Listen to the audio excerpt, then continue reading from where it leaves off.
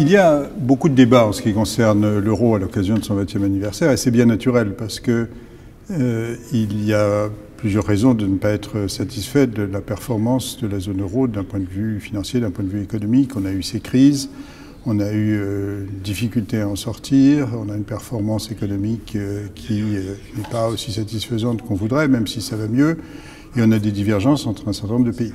Mais il faut tout de même se rappeler que l'euro, contrairement à ce qu'on peut parfois croire aujourd'hui, ce n'est pas un projet qui nous a été imposé, c'est un projet français.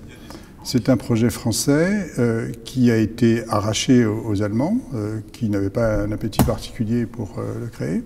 Donc il ne faut pas oublier que nous, les Français, nous avions deux raisons de faire ce projet. La première, c'était que nous voulions garder des changes fixes et en même temps, nous voulions avoir notre mot à dire sur la politique monétaire qui a été conduite. Donc ne pas laisser la Bundesbank fixer la politique monétaire pour l'ensemble des pays qui étaient rattachés aux marques. Et ça imposait d'aller vers une monnaie commune gérée en commun. Et puis la deuxième, c'est que nous pensions qu'il fallait contester la suprématie du dollar et en tout cas créer une alternative, même si le dollar restait et était appelé à rester la monnaie dominante. Bon, sur ces deux plans, eh bien, nous avons d'une certaine manière atteint nos objectifs. Alors, d'un côté des insatisfactions, de l'autre côté des objectifs que nous avons atteints, qu'est-ce qu'il faut faire? Je pense que l'objectif aujourd'hui, ça doit être de réformer la zone euro, ou d'achever de réformer la zone euro, pour qu'elle soit plus robuste financièrement et qu'elle fonctionne de manière plus satisfaisante économiquement. Plus robuste financièrement, on a eu ces crises.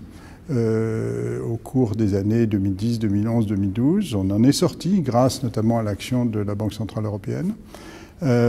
Et en revanche, on n'a pas complètement résolu les problèmes de fragilité qui ont été à l'origine de ces crises, notamment les problèmes de relations entre les banques et les États, le fait qu'au fond, avec des banques qui sont largement des banques nationales, on concentre du risque au niveau national et ce risque contamine les États. Alors on a fait un certain nombre de choses par rapport à ça, ça s'appelle l'union bancaire, mais on n'est pas allé jusqu'au bout de la démarche. Et puis une deuxième chose qu'il faut citer, c'est que nous avons besoin d'instruments de politique économique commune. Et notamment, il y a tout ce débat sur l'idée d'un budget pour la zone euro ou d'un instrument de stabilisation qui permette d'amortir les chocs économiques, qui permettent de conduire des actions en commun. Et là, il y a un débat qui est ouvert, puisque les Français proposent cela. Les Allemands ont accepté, ont passé un accord avec les Français là-dessus, et ça a été bloqué par un certain nombre de pays qui pensent qu'il ne faut pas d'un budget de la zone euro, qu'il ne faut pas faire autre chose que de gérer les actions communes au niveau de l'ensemble de l'Union européenne à 27. Donc les débats sont loin d'être terminés, mais il est important sur ces deux points, comme sur un certain nombre d'autres, de continuer à insister, parce qu'il ne faudrait pas qu'à la prochaine crise, on redécouvre des fragilités, on redécouvre des limitations qui nous feraient, encore une fois, connaître une performance économique qui ne serait pas satisfaisante.